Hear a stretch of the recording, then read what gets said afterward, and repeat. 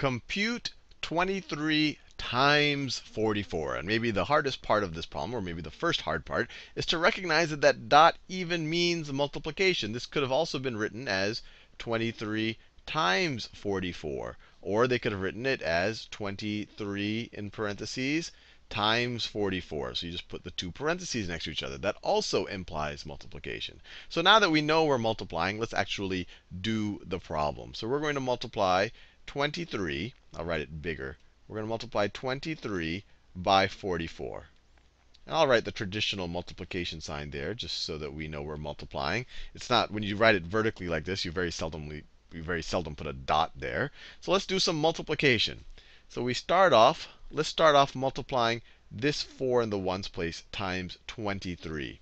So you have 3 times 4 is 12. We can write 2 in the ones place, but then we want to carry the 1, or we want to regroup that 1 in the tens place. So it's 12, so you put the 1 over here. And now you have 4 times 2 is 8, plus 1 is 9. So you can think about it as 4, this 4 right here, times 23 is 92. That's what we just solved for. Now, we want to figure out what this 4 times 23 is. Now, what we do here is when you just do it mechanically, when you just learn the process, you stick a 0 here. But the whole reason why you're putting a 0 here is because you're now dealing with a 4 in the tens place. If you had another, I don't know, a 3 or a 4 or whatever digit, and you're dealing with the hundreds place, you'd put more zeros here. Because we're going to find out that 4 times 23 is 92. We just figured that out. If we just multiplied this 4 times 23 again, we would get 92 again.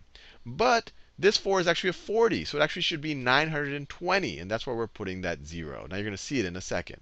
So we have, so let me put this in a different color. So this 4 now we're multiplying.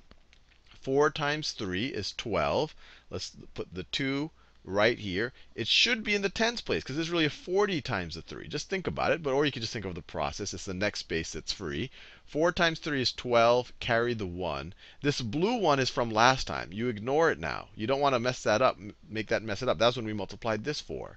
So now we have 4 times 2 is 8, plus 1 is 9. So what we've figured out so far is 4 times 23 is 92. And this green 4 times 23 is 920. And that's because this green 4 actually represents 40. It's in the tens place. So when you multiply 44 times 23, it's going to be 4 times 23, which is 92, plus 40 times 23, which is 920. I just want to make sure we understand what we're doing here. And so we can take their sum now. Let's add them up. 2 plus 0 is 2. 9 plus 2 is 11. Carry the 1. 1 plus 9 is 10. Put a comma here just so it's easy to read every third digit. So 23 times 44 is 1012.